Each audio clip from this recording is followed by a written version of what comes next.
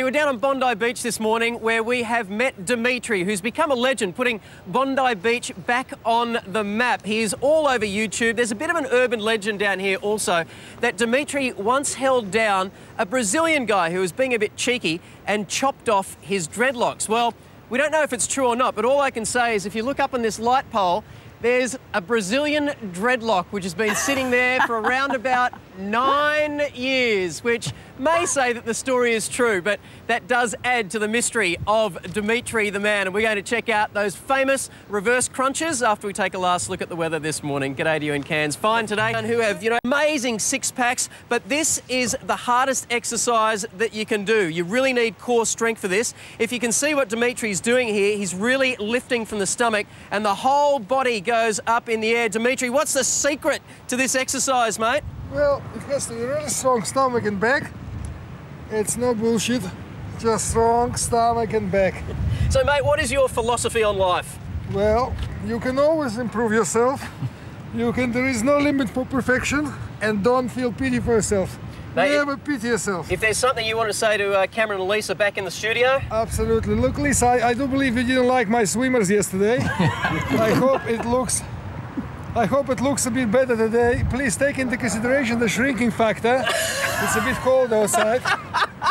And look, that explains my height. I do have what to do with my day, but I do love to spend it on Bondi Beach. Back to Steve, guys. And if you would like to meet Dimitri the Incredible, he's down here pretty much every day, around about 3 hours a day. He is the muscle man of Bondi Beach, but he's also one of the friendliest guys you'll meet. Come on down, say g'day. He shakes hands right throughout the day.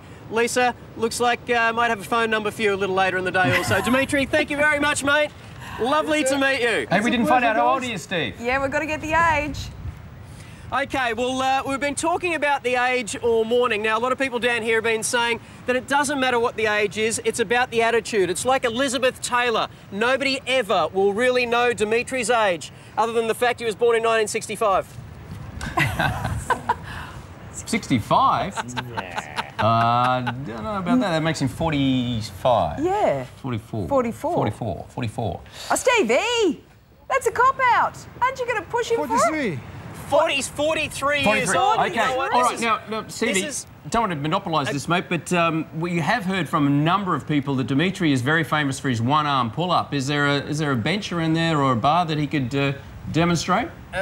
Mate, we've heard from some of our viewers that you do a one-arm pull-up. Is that possible? Yeah. Hey, let's don't do get it. too excited, big fella.